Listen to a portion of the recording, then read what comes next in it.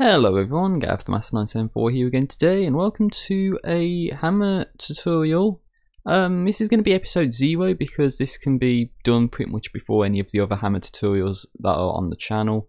I'm showing off something called Hammer++. Now, I recently came across this in the month of April, and it is basically an updated version of the Hammer editor, which can be used for the games that I'm going to outline here. So Counter-Strike Global Offensive, Team Fortress 2, Counter-Strike Source, and the Source SDK 2013 single player and multiplayer. It can work in Gary's mod, and there's a tutorial on that, so I'm not going to go into that. Portal 2, which you need the CSGO version, and again there's another tutorial for that. Left 4 Dead 2 kinda works in the CSGO version. The map-based mod, which I've mentioned before on the channel, that's the 2013 single player, and a mod called Momentum is likely to work using the CSGO version. So if you highlight any of these, you see there's a .zip download. So if you click on it, it downloads a .zip folder, and then you just go into the zip folder, extract the files, and then copy and paste them to your game's bin directory. So I'm in Portal, and so I would have downloaded the SDK 2013 single player because Portal's a single player game, and this would work in Half-Life 2 as well. And just copy and paste the Hammer++ contents here. So you see there's the regular Hammer editor, and we've got Hammer++ here.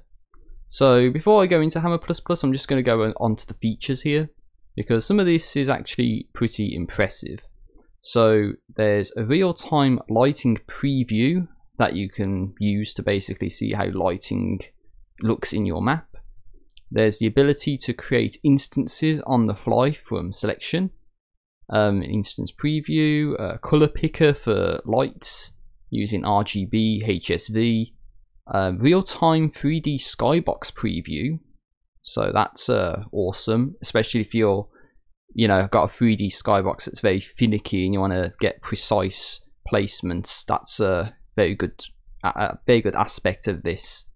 The ability to turn off tooled textures, again helpful for aligning a 3D skybox. Overlay face preservation, god, the amount of times I've had to go into overlays and select faces that they're supposed to be on.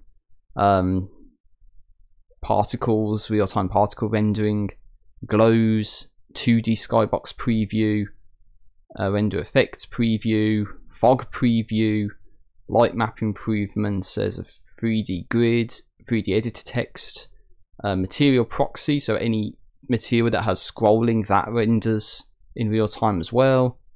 Gizmos, that reminds me of Unity, so you see there, pivots as well, and sprinkle tools and polygon tools, physics tools, coordinate tools, vertex tool, reworking, merge tool, model browser, texture browser, particle browser, custom key bindings, new compile window. There's all sorts of good stuff that's in Hammer++. So let's get into showing you some of this. So you'd go into Hammer++ like so, and because it recognizes it's the Portal game engine, it's either Portal or Half-Life 2, so I'm going to say let's go into Portal, and I'm going to load up a stock map. So I'm using Half-Life 2 maps here, and let's go for Train Station 02. This is where we get the Citadel, and we see the Citadel for the first time in Half-Life 2. And if I show you this window, then you can actually bake the lighting in the scene. That's one of the options that you can do with one of the cameras in the 3D camera. So this is the 3D lighting preview, I believe, and you get this window asking if you want to bake the scene or not. And if I just escape out of that and go down, then you can see that, yeah, the shadows look a little shit, but it's a realistic sort of preview of what the lighting is going to look like in your map. And of course, it goes without saying, if you want the shadows to look better, then you have to decrease the Luxor scale. It's one of those where a lower number means the shadows look better, but then the map size is going to be larger, I guess, and VRAD has got a little bit extra work to do just to make the shadows look nice. But this is what I was talking about with the tool textures. You see there's skybox textures here. All you have to do is click on show tool textures. Boop, all of them goes away. And there's also the no draw specific one that was in the regular Hammer editor, so you can toggle no draw independently, and you can toggle all of the other tool textures independently as well, like triggers and clips and skip brushes and all that. But the real good thing I want to show you is if we go over outside of here and I select all of this, then if I go enter, then that's all of the 3D skybox. You see the citadel in the skybox as well, all the geometry that's in there. And I'm going to go tools and then create instance from selection, and let's just say this is skybox.vmf.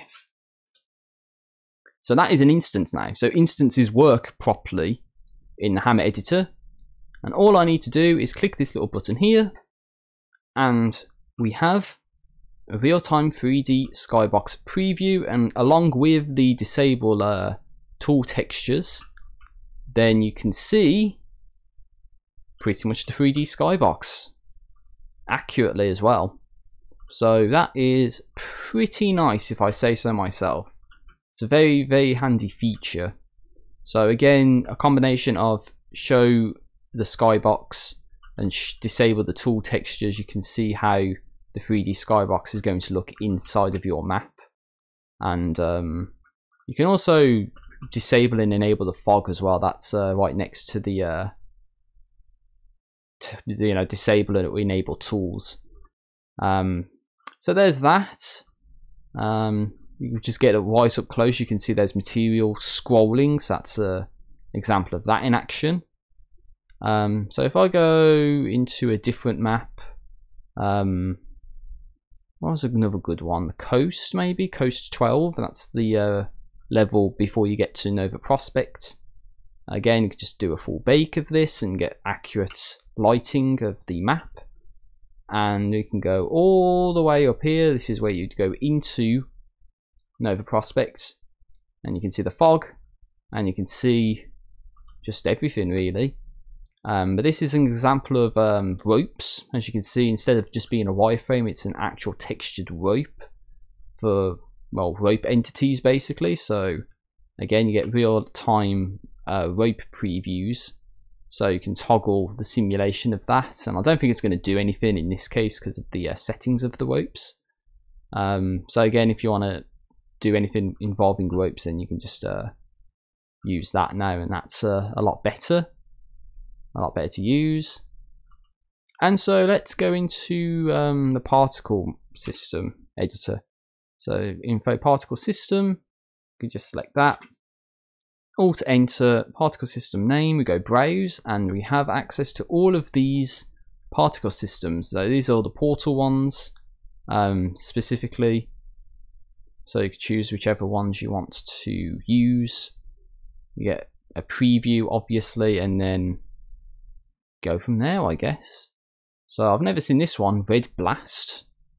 So oops, if I go apply on that, then yeah, I think the only downside is there's no real-time preview of the particle system in action inside the editor. But oh yeah, did it even select it? What the hell did I just do? Maybe it does and I've just done the wrong thing.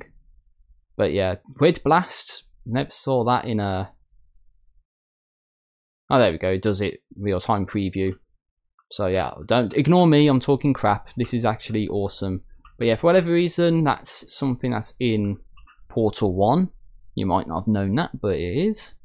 So what that is supposed to be, when you're supposed to use it, I don't know, but looks pretty cool, doesn't it? So real-time preview of particle systems inside the editor. And of course water scrolling, well, I'm sure the water, some material on the water scrolls sometimes. So yeah, that's just an introduction to Hammer++. You can use it for Portal, Half-Life 2, Portal 2, Left 4 Dead 2, many different games, and I'm just going around showing you at least some of the things I've talked about earlier and how good this actually is to use. Yeah, I don't know what other maps to show you, to be honest with you. Canals 06, why not? And full bake, so we get to see all of the lighting in all its glory of this map. Looks pretty good. So yeah, you're going to get the G-Man. Also, it even does that, the G-Man screen, it does that accurately. So that's pretty nice to see. So yeah, I'm just giving you a feel for what this is like, and if you want to use this, then you're more than welcome to download it for free from hammerplus.com or whatever the site is. And yeah, I hope that you enjoy what you see from this. And yeah, I'll be using Hammer++ from now on as well, instead of the regular Hammer editor. But yeah, see, Skybox preview looking exactly as it should. I could also do the same thing with the 3D Skybox, get a preview of that. You can see the fog is acting exactly as it's supposed to. So that is pretty much all I'm going to showcase from this. You can investigate the polygon tool and the sprinkle tool, the physics tool, maybe some of the different cameras that you can use. There's just the regular textured or the shaded texture polygons. There's many different things you can do. Experiment with some of these different parameters as well. So yeah, that's pretty much all I really need to say about Hammer++. Check it out. It's definitely worth looking into if you're a Hammer mapper like I am sometimes. And I actually think I'm going to do a couple Portal 2 tutorials next. And then maybe go back to Portal, Half-Life 2 stuff, just because there's some interesting things in Portal 2 that you can do.